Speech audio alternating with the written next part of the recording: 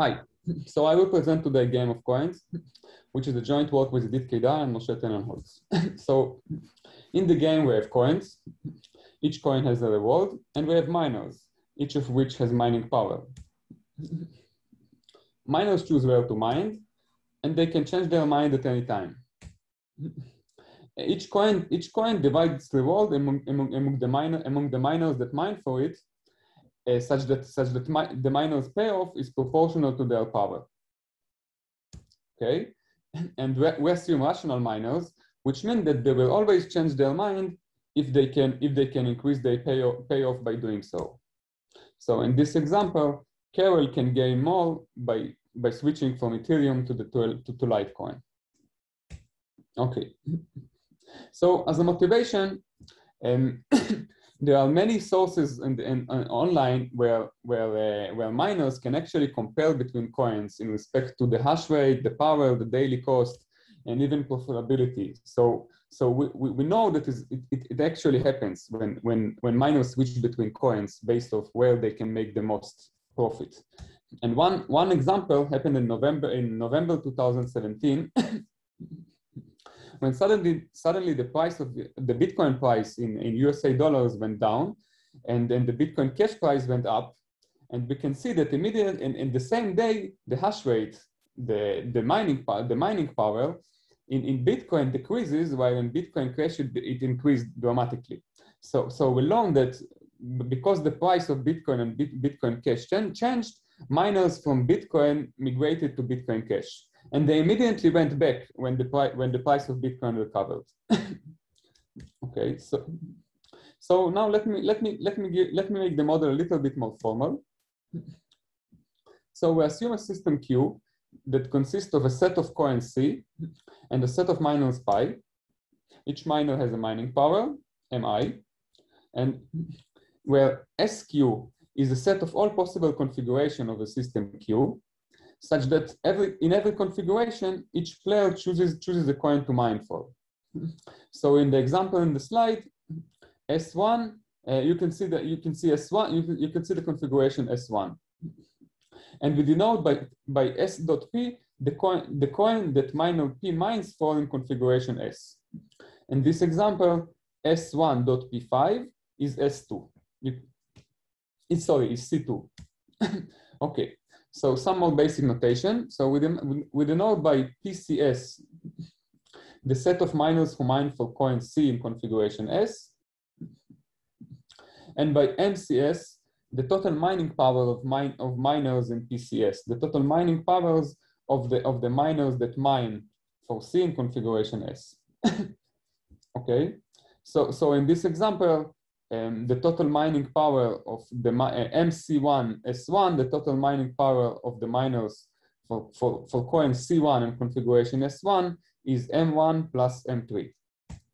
Okay. Okay, so with the system Q, which consists of pi and C, we can define the game, which also contains a reward function F that maps coin to rewards. And given this function, we define the payoff function as follows.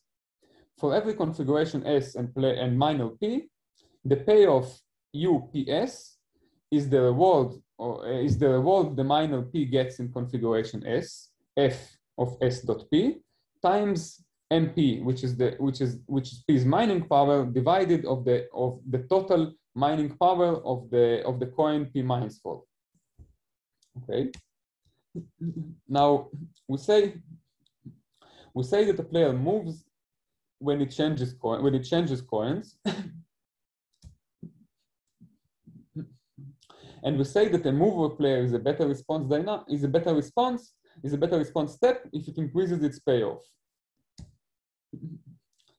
Accordingly, a player is stable if it does not have a better response step, and the configuration is stable, or the configuration is a pure equilibrium if all players are stable.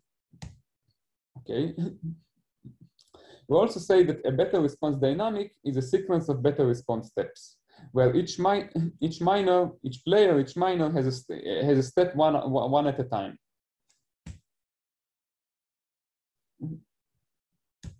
Okay, So let me now present our results in the paper.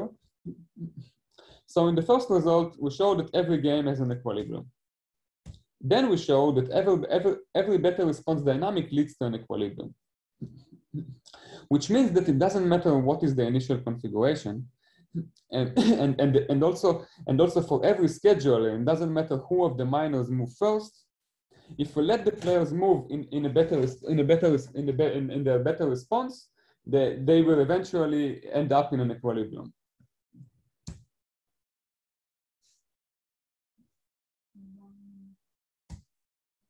In our third result, we show that in almost every equilibrium, there is a minor that prefers a different equilibrium. And then after that, a natural equation that arises is that can minors manipulate the system to move to a better equilibrium for them? Okay, and in our fourth and main results, we show we design a mechanism that for any scheduler